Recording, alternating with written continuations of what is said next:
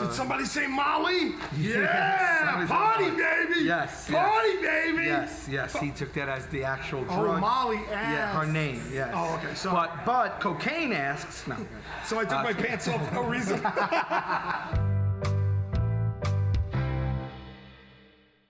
Now let's get to your questions.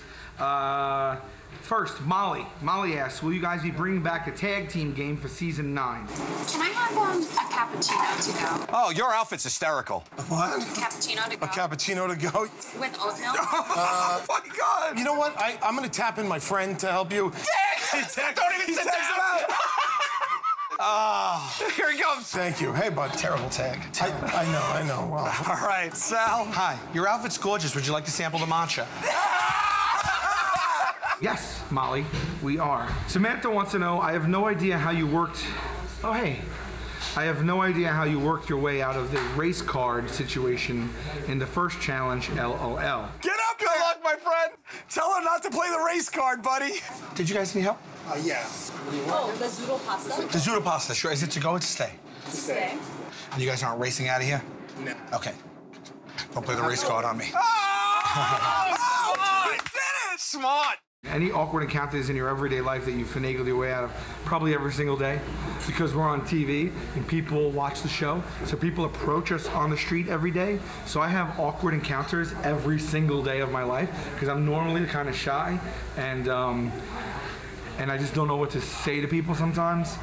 Cassidy writes, does the Joker saying "wow" haunt you in your sleep? Million percent. I've said this before, I'll say it again because it bears repeating. Well, that little phrase, although it has probably been used a billion times, for us, we really loved it and took it from the show. Michael and Michael Have Issues that was on Comedy Central a while back with Michael Ian Black and Michael Showalter. They had this little bit where they did that, and we love those guys and we love that bit, and so we started to say it, and then it kind of found its way into our show. God forbid you say this has anything to do with manure. Please, somebody tell me what's going on. Please, I'm gonna start crying. Please, I'm gonna start crying. Valerie tweets, when did your fear of cats begin? Whoa! When I was younger, I had a friend who had a cat named Sebastian, and that cat attacked me every time I visited their house. And that was like the predominant one, and then every time I've ever passed a cat, they don't get out of the way, they hiss, they rub up against you, they shit wherever they want, they don't listen to their name, they hunt birds, innocent birds.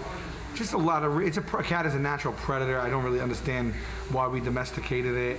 I don't think it adds any type of value to anyone ever. I think people that have cats need to look deep inside themselves and ask themselves, what's missing that you need a goddamn predator in your house? Meow, meow, meow, meow, meow, meow. Mario says, you think your dad would be down to be the 5th Joker? I know he would. Your father's here in the park. What are you doing? What are you doing? You working here? As a matter of fact, I might be heading down a road where I tap out and my dad just takes over for me. He's retiring in real life. I'd like to retire from this. I know he wants something to do. I will broach the subject with him. He would be better than me at this anyway. Am I done? Every week, you guys tune in at this is hashtag Ask a Joker, and you know the business. You send us tweets under Ask a Joker, and then we look them up and we answer your real questions every week. Spread the love, pass it around. Come see us on tour.